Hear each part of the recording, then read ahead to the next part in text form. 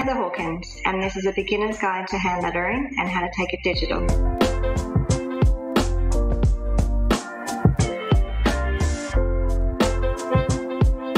When I started hand lettering, I pretty much taught myself.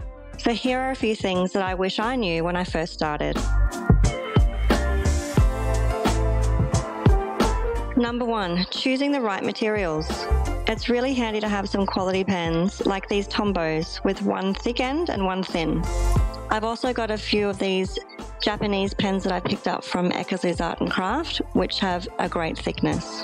I also still really love using watercolor paintbrushes and paints on a nice smooth paper to create some great effects. Number 2, thicker downstrokes and thinner upstrokes. This is super helpful.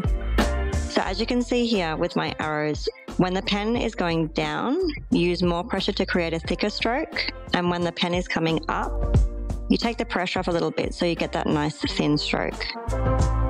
Number 3, it's helpful to use a grid to practice your letters. Just like the old saying goes, practice makes perfect.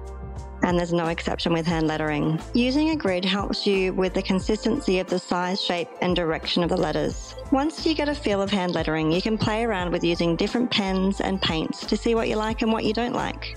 You can also use a combination of thicknesses to get a great effect. Number 4, take your hand off the paper between strokes. As you can see here, I'm using different color pens to show you where I take my hand off between each stroke. This also helps you to slow down when doing your hand lettering and think about what stroke's coming next.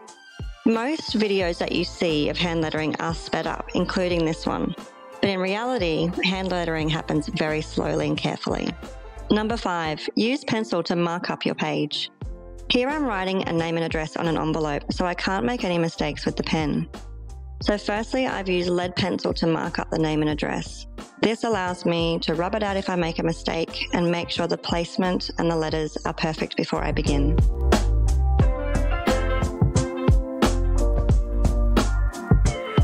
Now I'm going to show you how to take your artwork digital.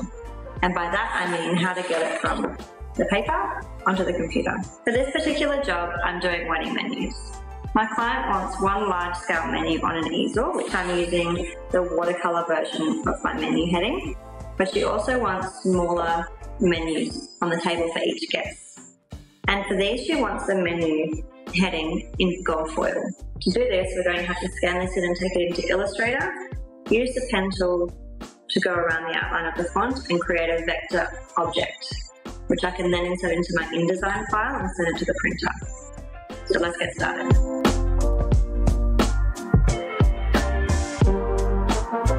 Firstly, place your artwork into an Illustrator document.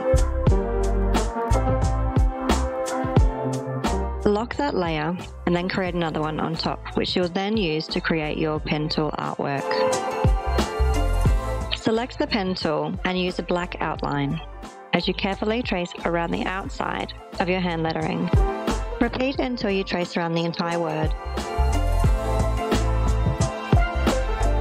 Once you've traced around the entire word and closed the object, you can go back and tidy little things up. You want to make sure it looks nice and smooth and consistent.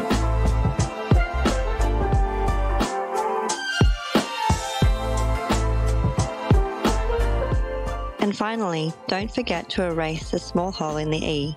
To do this, fill both shapes with color and then use the Pathfinder tool to erase a small shape from the larger object. Don't forget to save your document. And voila, you've created a vector object of your hand lettering. Thank you so much for listening, and I hope these tips have helped.